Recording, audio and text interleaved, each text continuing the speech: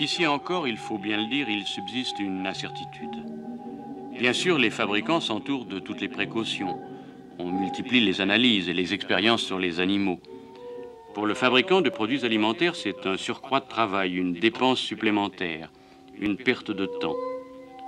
Sommes-nous certains que tous les industriels de l'alimentation s'astreignent à une recherche aussi complète qu'elle devrait l'être avant de lancer un produit nouveau sur le marché?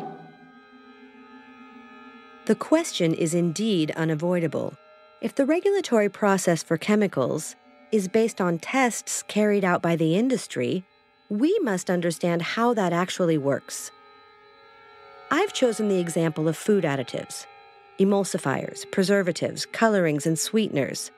These substances invaded our diets with the birth of the food processing industry that went hand in hand with the Green Revolution. Their potential danger has been known for 50 years.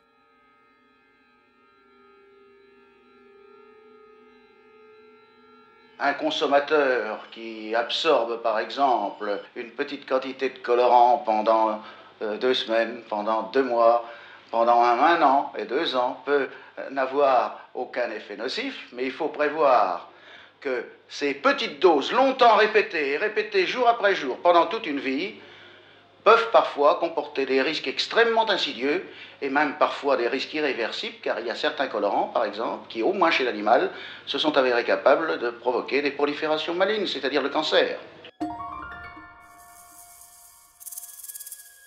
300 food additives are allowed in Europe.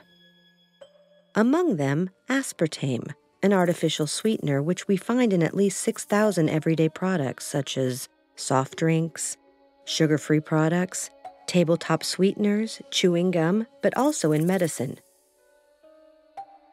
The story of aspartame is typical.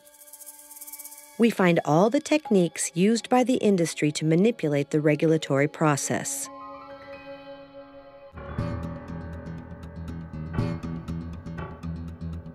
Everything started in 1965, when a researcher from the pharmaceutical company G.D. Searle discovered the molecule by chance.